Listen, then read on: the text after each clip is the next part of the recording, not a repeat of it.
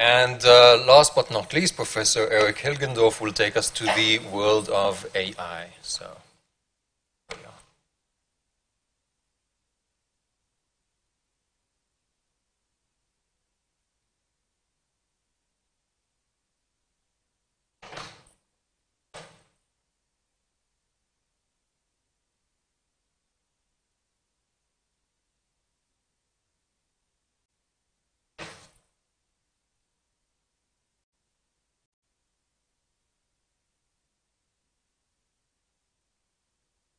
Okay, I will use this.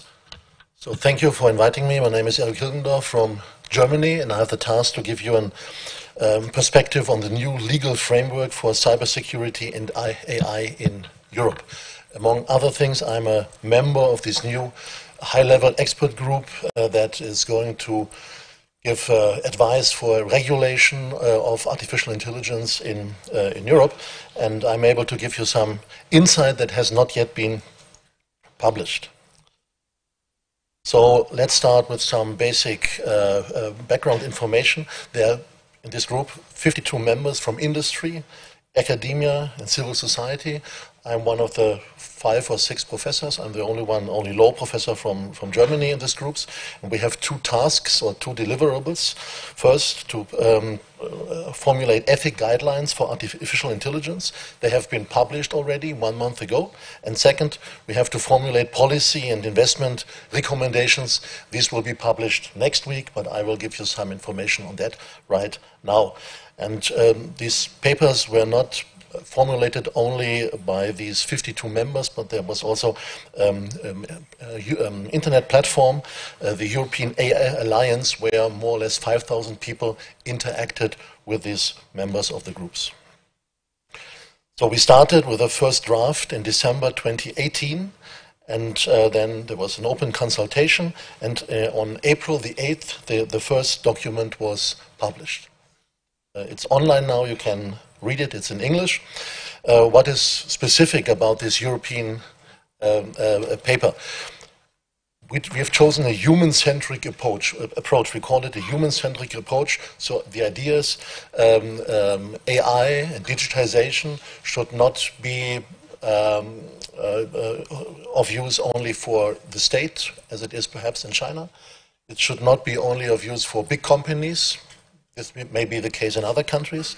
It should focus on the needs of human beings. The individual should be in the center of artificial intelligence and digitization, and the legal framework should see that these individual concerns are met. AI is to be a means and not an end in itself. We think that there are 3 components of such an AI. It must be lawful, that means it must comply to the given laws in Europe. It must be ethical, it must comply with the ethical standards in Europe, and it must be technically robust. This means, for example, that aspects of cybersecurity must be considered. And this paper, which was written not primarily by law professors, but also by people from industry, people by the NGOs and so on. This paper distinguishes between 3 levels of abstraction: principles, then certain requirements, and then checklists for practitioners to work on it. So what are the principles? First principle, respect for human autonomy.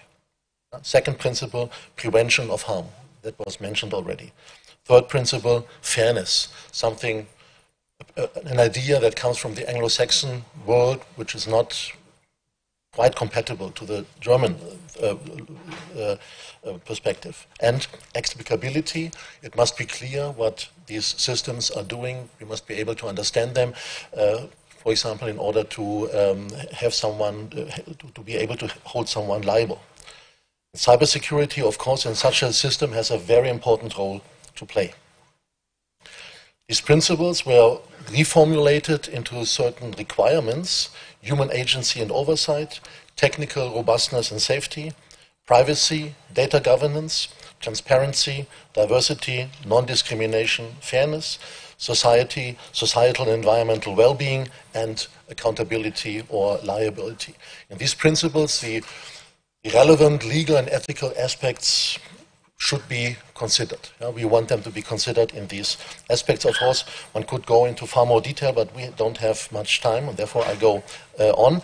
The second deliverable, which is going to be published next week, is a paper that has a task to ensure Europe's competitiveness and policies for trustworthy AI. So the industry is thinking that such an ethical framework for AI could be also good for business.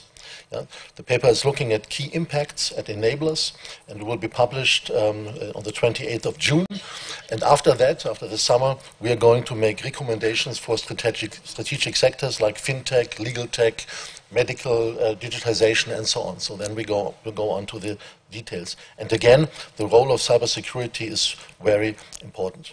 So that's a general overview, and now I would like, as a German law person, to give you some two cases which are much discussed today in Europe and in Germany, cases which we think are kind of leading cases in all these discussions. First, what is missing in these European regulations? We had no analysis and discussions of machine ethics and its problems. So it was not a philosophical thing, it was a legal or ethical thing. We did not try to analyze last ethical foundations of artificial intelligence. That's something philosophy professors can do. We did not formulate red lines. This was criticized a lot in the papers in Europe and in Germany. For example, we did say nothing about war drones or the military in general. And we also did not try to energetically regulate Europe's industry. This paper is not an attack on European industry, it's a kind of framework, and it should be open for industry. Now the cases. Yeah? First case, Aschaffenburg case. Most of you will not know Aschaffenburg. It's a medium-sized town in the southern part of Germany, and they're one of the very first cases involving AI and digitization happened. As you know, in Germany, the car industry is quite strong. I think they are in the front runners of this new technology, and therefore this case was a case of having to do with mobility. A car with a lane-keeping assistance system, produced by a German car producer. This car drove into a small village near to Aschaffenburg. It was controlled, it was steered by a 60-year-old person, and this man, got a stroke at the beginning of the village, and he lost consciousness. He unconsciously turned the wheel to the right side, and under normal circumstances, the car would have come to a stop in some bushes outside the village. But, of course, this lane-keeping assistance system of the German producer functioned perfectly and brought the car back on the street. And then the car went on for 2 kilometers, high velocity, inside the village, and there it killed a young lady and her daughter, and the father who was with them could just jump aside and was hurt on the leg. And then the car crashed against the wall. It came back and came to a stop on the other side of the street. The driver, who was unconscious all the time, barely survived. That's the case. It happened in 2012. And from a civil liability perspective in Germany, it's not a difficult case, because in Germany, all the holders of the car are liable for everything that comes as a harm out of the use of the car. So the holder, in this case identical with the driver, had to pay, and there's a mandatory insurance system, which means the insurance will pay, and then the insurance will see where it can get the money back. So the civil law side was not problematic. The father got the burial costs for his wife and his daughter, and he got the medical costs for the healing of his leg. No problem. But of course, this man said, I want more. Yeah? I want to know who is to blame. I want to know who is guilty. Yeah? My young wife is dead, my daughter is dead. And their criminal law came in. Now we thought about who could be criminally liable in such a case. The driver was more or less a victim himself. He did not act negligently or intentionally. He was a victim himself. So the driver is out. The car, that's science fiction. We tend to be conservative in law. Yeah, the car is not subject to punishment. How could you punish a German car? Yeah, by taking gasoline away or putting it in the garage or so on. But the car would not mind probably very much. So the car is out, whatever philosophers might say, but it's a producer. It's like Chris said, it's a producer's liability question. And to make a long story short, the central question is whether there was negligence on the side of this car producer. Yeah, they built in this lane-keeping assistance system, and had not been there this lane-keeping assistance system, this woman and her daughter would not have died. Therefore, there was causality. Everything is given with the exception of negligence. And this was where the state prosecutor phoned me and asked me, what should we do? Yeah, the very first case that happened. And normally we say when a harm is foreseeable and avoidable, then negligence is given. And for the car company, cases like this are in principle foreseeable. This could happen. And they are avoidable simply by not building in such a system. So on the very first analysis, one could say the company was liable. On the other hand, the gut feeling, I don't know whether it's the right word, yeah, the emotional side says the company should not be liable because, as we already heard, there's no technology that's totally safe. Always something can happen. And well, we discussed it a lot, and the company could say they could show that they had looked carefully at the car building industry in other countries, in the US, in Japan, in Italy, and they told us that what our system was very good. It was up to the standards, maybe even better than the standards of the other countries, and they did everything they could have done to avoid this mistake. And therefore, in the end, the prosecutor said there was no negligence on the side of the producer, and the producer somehow even managed to take this out of the press. So there were reports about a stroke on a street near Aschaffenburg and 2 death cases, but nothing about autonomous systems or artificial intelligence. So, nevertheless, I think this case shows the central problem of all the uses of artificial intelligence in cars and other technology is always about negligence. Who begins the duty of care of the producer? No system is 100% perfect, but we want systems to be as perfect as possible. And what is the task of the producer in this respect? This is still an open thing, and therefore this case is considered a leading case. I believe the solution of the prosecutor is okay, but the discussion has just begun. And the second case, that's an American case, TAY case. Most of you will heard about this. TAY, a self-learning system that was able to learn to communicate, and it learned to communicate by way of talking to people. It used Twitter, but it could also have used normal speech.